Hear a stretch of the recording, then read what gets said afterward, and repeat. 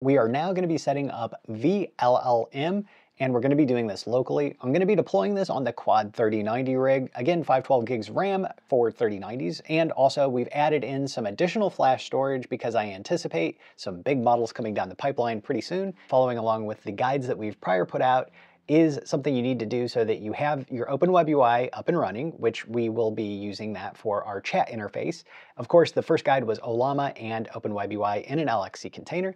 The second guide was Llama.cpp, and in that guide we created a backup that we're going to use today for really fast restoration. And this is actually one of the really cool parts about doing it the way that we have done it here. So the next thing that we're going to do is restore our image. Just click on the image. Go ahead, click on restore. I'm gonna restore this to our much larger size. I've got two NVMEs over there. I'm expecting DeepSeek to drop their latest updates here really soon. So vLLM is the host name we're gonna use. I'm gonna use 60 cores. The rest of it is gonna pre-fill and you can just leave it as it is. Go ahead, click restore. This actually is pretty quick. There will be two things that we are gonna change after this image is up and running.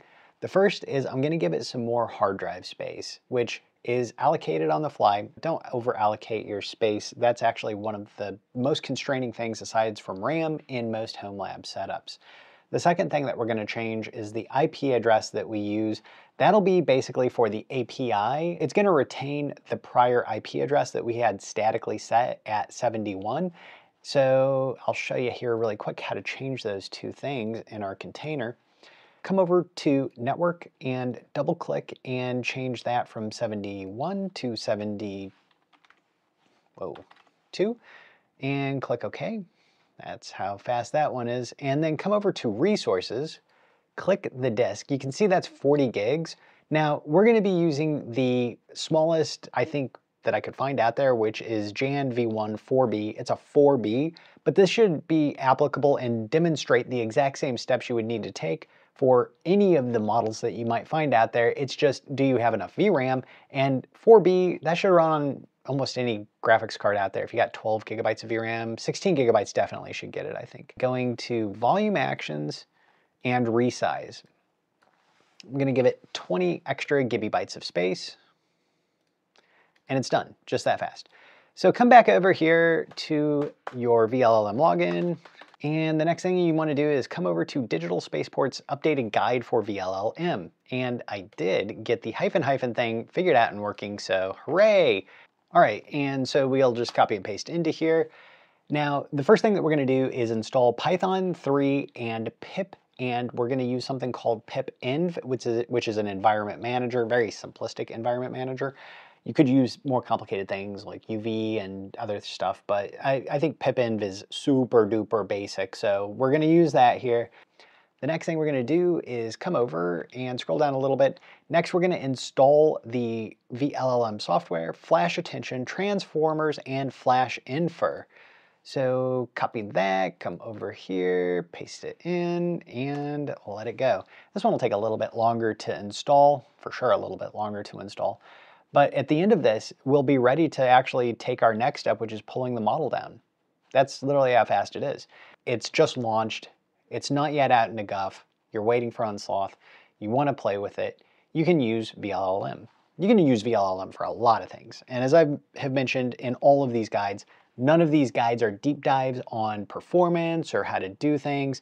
These are just the base level, getting you up and running with a really solid, very competent system that you can use for rapidly creating and testing out things and have safe, secure backups. Basically, building a better system is what this whole guide set has been around. And yeah, we've gone through 4 pieces of software, well, 5 if you include Proxmox, but this has been a pretty decent, I would guess, hour and a half total time of information conveyed from me to you to get you up and running with the latest and greatest and the capabilities to run the latest and greatest. The always almost is going to be coming out in safe tensor format on Hugging Face first. Okay, that definitely took some time, but it did get done. I'll talk through it with you as we go through it here. Let me type reset really quick so you can get a less distracting view of it. We'll just start from the front and kind of work backwards. And we're going to be serving, so this is basically setting up and running a server API that we're going to be accessing for the Jan HQ Jan V1 4B. Like I mentioned, small model, should run on most everything. Max model length, we've got that at 32K. The API key that we created is nerdtastic, port 42069, host 0.0.0.0. This will allow us to access it from the IP address of the machine, which we just set to 72. Tensor at parallel, I've got set to 4 because I've got 4 GPUs there. And we also have enable auto tool choice and tool call parser is set to Hermes. So as you run this, what it's going to do is reach out to Hugging Face. Well, first it's going to check its cache and see, do I have it? If it doesn't have it, it's going to reach out and pull down the model files.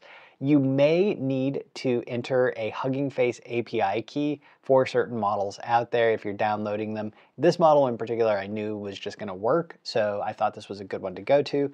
We'll have a whole Hugging Face and Transformers video. Yes, Hugging Face and Transformers video will happen here at some point, which we'll go through all that, and I'll show you how to set things up for downloads, specify a specific directory you want your models to go to, not just kind of the default. And you can see it pulling down and downloading them right now. So this is pretty cool. This is it. Like, this is literally it. As soon as we get a couple of green lines here at the end of all of this output, we'll be able to go to our OpenWEBUI instance, and that'll be it. That's pretty simplistic, and that's what really all of this guide has been about, is how to get you guys up and running with the most hassle-free, clearly understandable to you, and simplistic setup that you literally are going to have a hard time messing up. And if you do mess it up, you've got really easy backups and snapshots that you can go to. All right, and we now have this up and running. Let's come over to our OpenWEBUI. Now, I'm in the settings, and this is a little bit confusing because there's multiple settings, but if you go to the lower left and click settings and then click admin settings and then connections, that's where we're at right now. I've already got this one kind of hooked up, so let me just go ahead and show you a couple things that you probably want to do. So the prefix ID, I've prefixed it with a vLLM and a hyphen so that I know that it's coming from vLLM, any of the models that show up in the dropdown from the selector. For our key, we've got nerdtastic, we've got the IP address and port, and /v1. Hit the little verify connection, you should green up over there, click save, and you can see that that's all you really got to do. I did also change the prefix ID for the Llama.c++ instance as well, so that I know where they're coming from whenever they show up. I should actually, at this point in time, do this one for this. Ollama. There we go. And yeah, that one's local. So we now have 3 backends connected to our OpenWEBUI interface. If we come over here, you can see Jan is loaded up there. And I'll just drop it a quick, hey Jan. Now it's not going to display the tokens per second directly here, but you can see that it's actually quite fast. Ask it how to get started using Quinn effectively. And of course, Jan is a fine tune of Quinn. So I do expect that we will be using vLLM, hopefully in the pretty near-term future, for running the latest DeepSeek, which I expect the V3 Instruct, which is usable by humans, to be out sometime probably in the next 24 hours. I mean, fingers crossed there. The base model, like I covered in the prior, hey, it's out, the base model is not usable for most intents and purposes, but there you have it. You are now up and running with vLLM. So in this guide, I showed you the very fast steps to restore your backup, change your IP address, provision some additional storage space, and download a model after you've installed vLLM and its dependencies inside a shell. And this is not at all a comprehensive guide on pipenv or anything Python related, but the nature of the beast essentially is Python that we're dealing with here with vLLM. Snapshot, and just take that snapshot there. And that's it. Now I have a rollback to a known good spot and no further configuration would be needed. I think this is pretty cool. Let me know what you guys think in the comments below. Big shout out to our channel members and everybody who's been tossing me $5 or whatever you guys toss me. I don't even know these currencies, but thank you guys that are tossing me these currencies. Of course, our Buy Me a Coffee people and our Patreons, big hats off to you as well. Of course, you can find that on digitalspaceport.com. This is really the culmination of a lot of effort over the past almost year that has led me to the clearest way to get some complex stuff up and running very simplistically for you. So make sure to check out this video to get up and running with OpenWEBUI and Ollama, our first container, and Proxmox for our LXC guides, and then our Llama.c++ that is a prerequisite since we just restored that backup and did a little tinkering to it as we showed you how to create everything up to that point in the prior guide. So those two work together to give you where you're at today with this one. Make sure to hit like, subscribe, and I look forward to everybody's comments down below.